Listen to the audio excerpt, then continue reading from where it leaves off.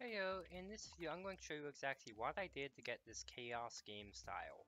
So this Chaos game style has got every weapon unlocked, including Concrete Donkeys, Sentry Guns, Vacuum Strikes, and all the hidden weapons.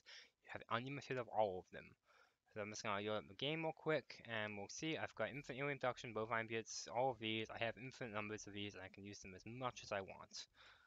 So I'm going to show you how I do that. So yeah, let's exit Worms. Alright, and all you need to do is use the save editor I wrote. Okay, you open up your save file. Alright, you go to schemes and oh, right. I haven't added that to it yet. Okay, we'll show you another way, okay? Here's another way that's yes cool, it doesn't use the save editor, but it will work. What you essentially want to do is find yokel.tweak and yokel.xml inside your tweak folder inside your worms4 folder. Just make a backup of this real quick. Okay, and now you'll open this up, and if you search in here, just the word standard, you will find the data for the standard game style. As you see here, its ID is Yock Schemes 59, and then all of these here are the IDs for the weapon settings data. Okay, and then down here is the actual weapon settings data itself. And you see here, ammo -1. And -1 means infinite, crate chance, and delay is 0.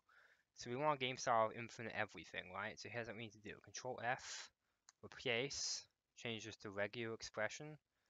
And now all I'm gonna do is just replace all instances of the word ammo to ammo -1. Replace all, and now every single one in there is set to that. I'm not going to set the crate chance of everything to 0 because there's no point if you already have everything. So just do the same, create dot style, replace all, and very importantly, I'm going to set the turn delay on everything to be 0 as well. Delay dot style, delay 0. Okay, cool. Now that's done, I'm going to save the game. I'm going to save this file. Alright, and that should be good. Now what we want to do is open up the game.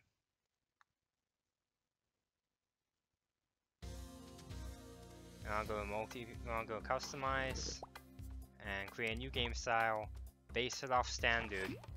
Alright. And you'll see everything's already filled out as infinite. You can customize it however you want.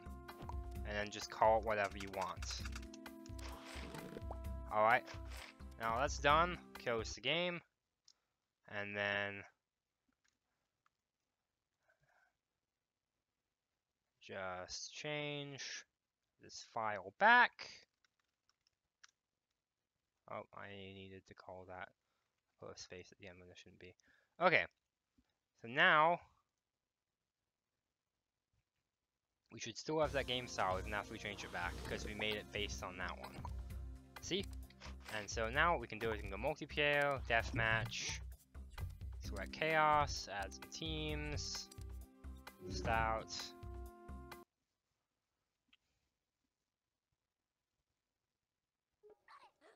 And now we have infinite concrete donkeys.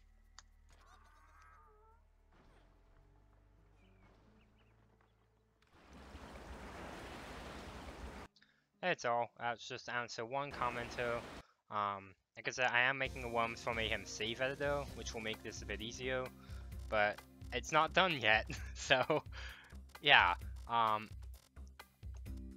So yeah, that's it. Thanks for watching. Goodbye. Transfer to human.